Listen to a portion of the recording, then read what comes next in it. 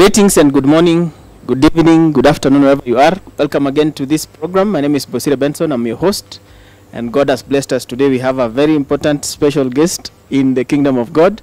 A friend of ours will be introducing himself shortly. And today we are here to just try and answer some difficult Bible questions that we've received actually from our young people at church. And I think we will all learn. There's always something to learn when you interact with God's word every time. So, karibu sana. Can you start by introducing yourself, sir? Thank you, Bosire. My name is Humphrey, Mwalishi. I'm born again. I love Jesus. He's my Lord and my Savior. Yes, thank you. Thank you for having me.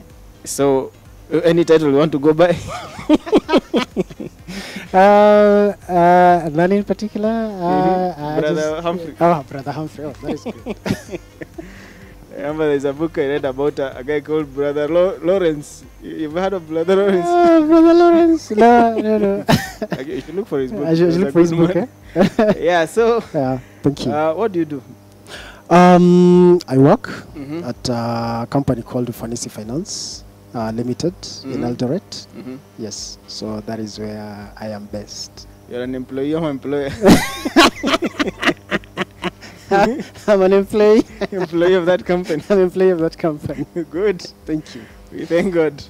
It's always good to know that there are people who are of the faith in the secular world, in the corporate world, who are working in the business world. Amen. And bringing glory to God. Amen. So we just go right ahead and start with a question that Yes, I've had so many times. And this is, I think, every Christian child, boy or girl, at one particular point they'll ask the question, where did God come from? Yes. So where did he come from? Yeah, that's an important one. I remember also struggling with the same question when I was a child, asking, okay, so if everything has a beginning, then where did God come from? Asking that my mother, and she didn't have an answer. I remember she told me something like, he just showed up on the scene, But coming to a level where I am right now, I understand that God, first of all, is eternal. So that means he has no beginning, he has no ending. That's a problem for us. We are used to things having beginnings and having an end. Yes. So if there's something that doesn't have those, then we get confused. Yes. Because we exist in creation, and part of creation is time. Actually, time, matter, and space consist creation.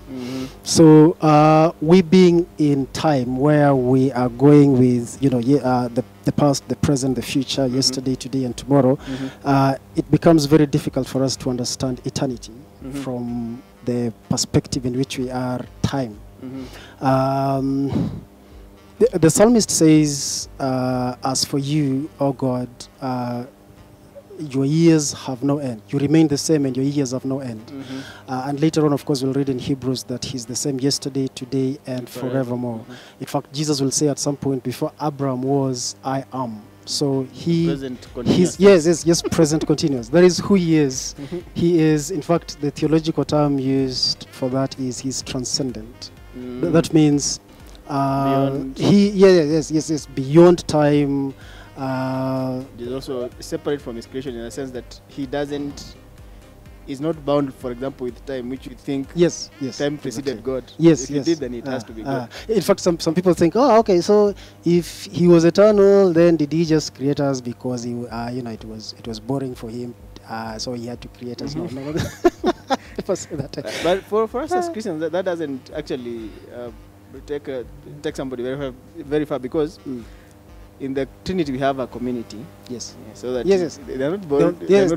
They were fellowshipping with each other. Actually, so the Father, the Son, and the Holy Spirit were fellowshipping with each other even before creation came on the scene. So it wasn't out of, we are bored, so let us have some creation so that we have some company in the universe. So God did not have a beginning, did not have a source, an origin. Yes. Everything finds its source in God. Yes, exactly. So if you are trying to think of God also having an origin, a beginning at a particular time, then we also have to put matter and substance to him. He doesn't have those things. Exactly.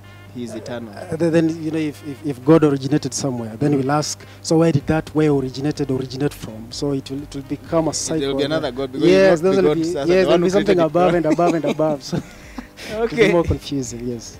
And for some children who've gone to school and they're being told about, you know, the Big Bang. Theory, yes. So was he the one who Big Bang to the thing somewhere? Where does this place come before the Big Bang? Was there ever in a Big Bang to begin with? Yes, I understand. When we go to high school, of course, myself, when I was in high school, most of us have been through high school, we have learned about evolution. And it's part of the curriculum. But we have to understand that we, in as far as we study evolution, but we have to have that spiritual and deep understanding that we believe in creation. Yes, we believe behind all that we see and all there is, you know, some intelligent design, and there's God behind that. And yes, so there's really nothing like Big Bang theory, because we don't find that in scripture. So yeah, it's true. It's my father-in-law who he was apparently one of the schools where the children are going, and then in one of the sessions he used to do Bible study with them. He was given permission to do an international school. So once a student asked him, so you're saying about God and the Big Bang, so how did God and the Big Bang come together? Like I remember when he said, you know, it's God when he spoke, let there be. That just expression is what caused the Big Bang. And everything came into being. And the words of God were moving out of his mouth at that speed, and that's what we're still seeing. That's the bang. It's an interesting. Actually, if you want more about the creation story and these issues about how the Big Bang and creation work together, evolution, those kind of things, there's a very good website actually called creation.com. I've found it very resourceful. Okay, now we've mentioned about the Trinity as we are talking about that, and some people accuse us of worshipping three gods. And the question we have here is, how can we talk about God being one, and yet again, there's an aspect of them being three? Yes. Please address that. The Holy Trinity. It's a doctrine of the Christian faith. And first of all, let me just try and say this, that the Trinity is a mystery in itself. And a mystery simply means it's something difficult to understand. And is difficult to explain. Yes. We never get to wrap our heads around. Yes, exactly. Actually, there's even a theologian who said, if you try so hard to understand the Holy Trinity, you lose your mind. Yes. But also, if you deny it, you lose your soul, because because the Christian faith is founded. For those of us who understand this, we have the fundamental and unfundamental doctrines. Fundamental doctrine must be believed for one to be saved, to be truly born again. So the Holy Trinity is a fundamental doctrine of the Christian faith, and that is why there are those who do not believe in the Holy Trinity, and they end up being cults, you know, because they either deny the Holy Trinity in a way, and that is very tragic, because you know, that means you are not really born again. So the Holy Trinity, it's a mystery, but at the same time, it's a fundamental doctrine for the Christian faith, and people have to understand. We do not worship. We're not worshipping many gods that people try to explain as it is. But the thing is, when we talk about the Holy Trinity, we're talking about God being one in essence, but three in person. So in essence, you mean whatever makes God God. For example, the essence of salt is sodium and chloride. Yes, exactly. Yes. Whatever makes God God. Yes. The Son, the Father, and the Holy Spirit are it. And that essence. They have that essence. Exactly. Yes. But the personality, the different persons. Yes. That's the three. Yeah. So the Father is not. The Father is God. The Son is God. The Holy Spirit is God. But the Father is not the Son. The Son is not the Holy Spirit. Distinction. Also yes, there's a distinction. Yes. So there are three. So God is one in essence, but three in person. And maybe a way, maybe we can use some analogy to try and understand that. I tell people, for example, like for example yourself, Bosire, I know you're a father, you are a husband, you are a son, you are a servant in the kingdom. Yes, you're a cousin. all these people refer to you are still Bosire. The same person. Yeah, you're still the same person. So And then the Bible talks about maybe the closest analogy that we have of the Holy Trinity. When, for example, you were married to Jen, right? Now, from God's perspective, from the biblical perspective, you are one. Yes. Yeah, the Bible doesn't look at you as Bosire and then there's Jen. No. It's one. You become one. Yeah. Yes, but these are two entities. Those are two different people. Yes, there's Bosire and then there's Jen. These are two different persons, but they look, the Bible looks at it, or God looks at it as this is one person. So that is the closest analogy I think we have when it comes to Holy Trinity. That these are three different persons who also like play different roles when it comes to our salvation, for example, and then they are one in essence and also in purpose. Yes, and also we have to understand when we talk about the three, being three persons and then one in essence. They are the same nature, the same attributes, and equally worthy of our worship. As they are, so it's not like sometimes people think like, oh, if I should just direct my worship to Jesus and not to the Holy Spirit and not to the Father. They're not jealous of each other, right? Yeah, that's another aspect, because we think also for the way we assume that they are like ourselves in our fallen nature, so that we think, for example, hierarchy matters to them, who is first, who is second. No. And still, for example, for most people, they don't have an issue with God, the Father being God, so they don't have an issue with that. But Jesus, that's why you are saying that this is a fundamental doctrine of the church. Yeah. If you don't take Jesus as God, then he can't save you in that sense. Yeah, you cannot be saved, yes. You cannot be saved. So you can't look at him less than what he is, and then he doesn't fit any category, like the book of Hebrews says. Among the angels, he's not in their group. Yes. He's not among us. He's beyond us, and the only category left is God. He's God. He's deity. Actually, that is, I think, also what people struggle with. People struggle with the humanity and the deity of Christ, Jesus. Yes. So we have to understand that when he walked on earth, when he was born, he was God incarnate. That simply means, actually, I think it's Colossians that says, "In him dwells the fullness of the Godhead bodily." So it's the Godhead is a term that refers to the Holy Trinity. So in him dwelt the whole Trinity. In flesh now. In flesh, yes. So he was 100% God and 100% man. Yes. So because that is the only way salvation could have been accomplished. Imagine. Yes. And I think it should remain that way, because if, for example, we were able to explain away the Trinity, then we are better than the Trinity. Yeah. If God was a God that we could fully understand and fully explain, then I think he'll not be God. Then we ourselves will be God. Yeah, exactly. I think one of the marvelous things is when we get into eternity, into heaven, I mean, we'll spend all those billions and billions of years. Part of it is really getting to know more of God. And we'll never really exhaust to know the vastness of who he is.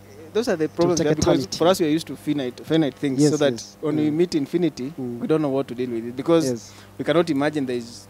You see, maybe that's why the 24 elders and the living creatures, they, from time to time, they just bow down, and because they've realized something total new and an awesomeness of God they've never seen. They have an insight of who God is that we do not have. Yes. Yeah, and that is what will cause them. How will they worship? I mean, all these years, I mean, continuously like that. It's because of that. Yes, it's not. It's reflex, sort of. Yeah. Okay, and then the Holy Spirit being God, sometimes also some people will say, the Holy Spirit is like electricity, is a power, force or something like that. Yeah, like he's a person. Really, the Holy Spirit is a person, and he's the person of the Holy Trinity that actually points us to Jesus. That is his work essentially.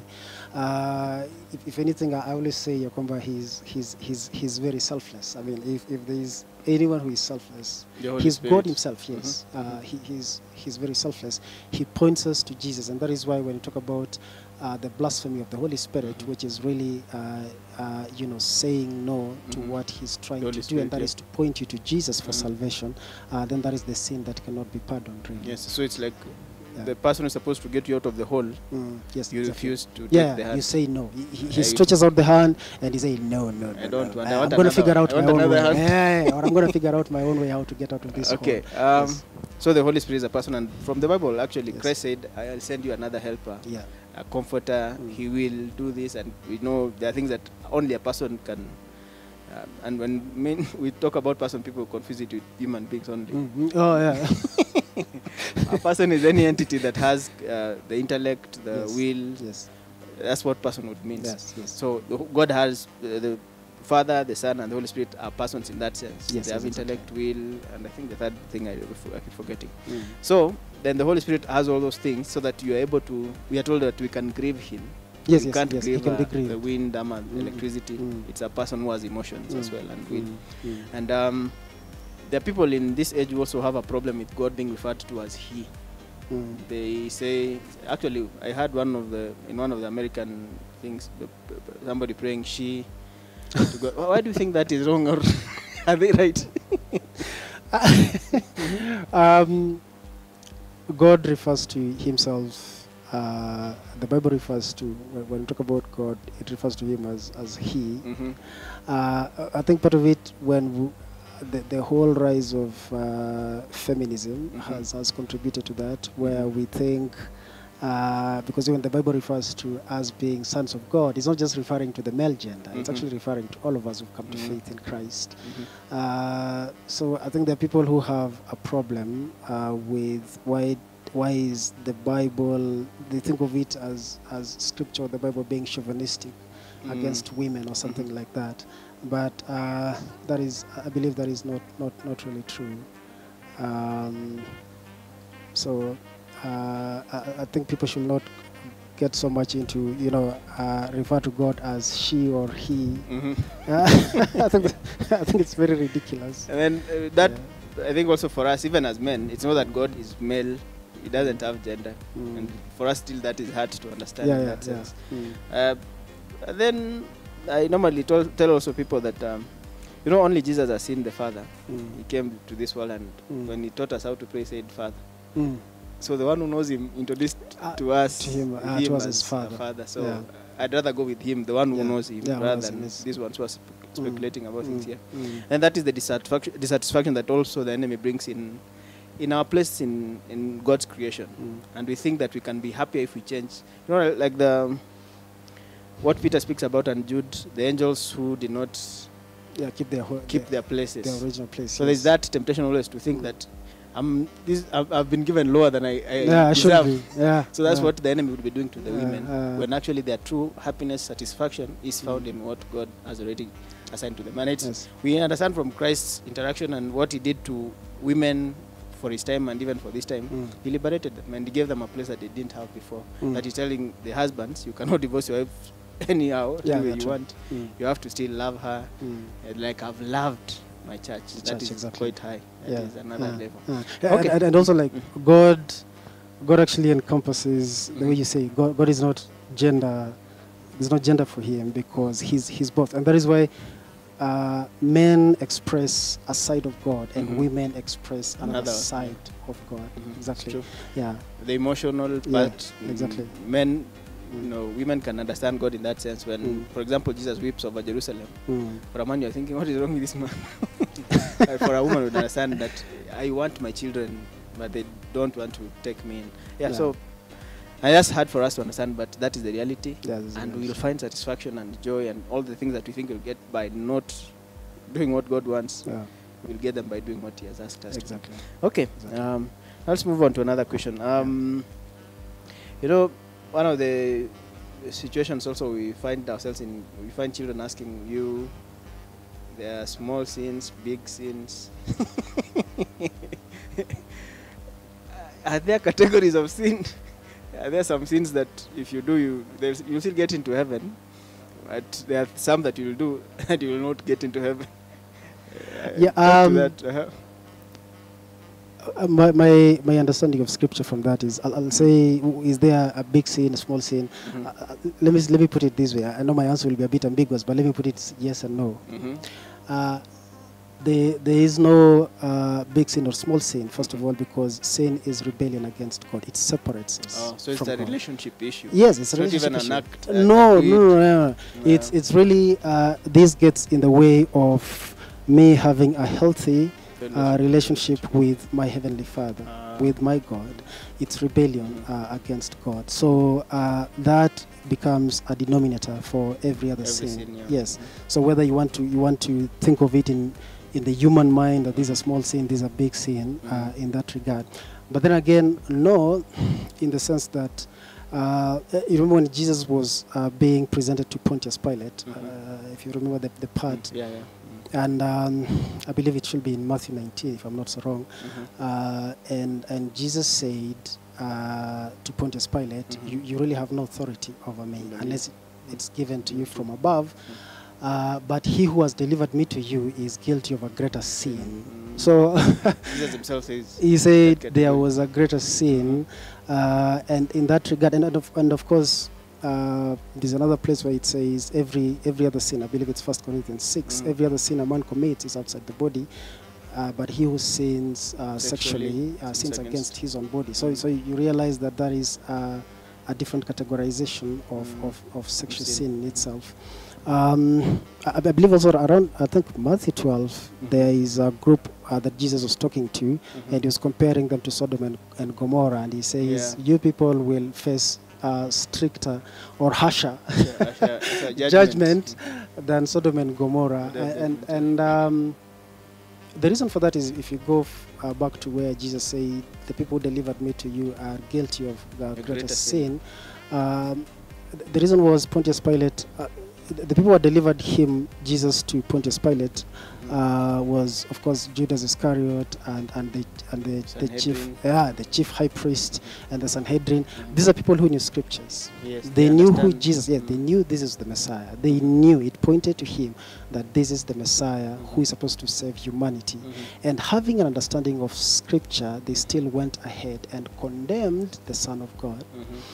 So it is their accountability here is based on the level of understanding. Knowledge. Yes, knowledge. You know, yes, okay. You know. To those who sin with knowing, yes. If you do something, yes, you know, knowingly, yes, then that becomes sin. It becomes. So Pilate, maybe for him, is a Roman. Yeah, he's a Roman. He's a Roman. He's outside. You know, he's not a Jew. Yes. So he's actually a Gentile. He's so just doing what any case would exactly be the done. law. Yeah, he's just a state official, doing his duties and responsibilities. He's convicting Jesus. So he's doing it in ignorance. But these ones had the knowledge, and I think that's why you have to be careful about. I believe David writes in Psalm 19 about God keep me from presumptuous sins. Presumptuous sins are, you know that it's wrong to do this, and then you go ahead and do it, and that becomes a presumptuous sin. And also apart from that, some sins that we commit, the repercussions are greater. The damage is greater than other sins. For example, so the consequences of a particular sin, it's not the same level and quantity of consequences, if I can put because that. an example, if I go to my workplace and then I steal a T-shirt from the store, an extra T-shirt, branded company T-shirts. I just steal one, and I want to take this to my mother or my sister or something like that.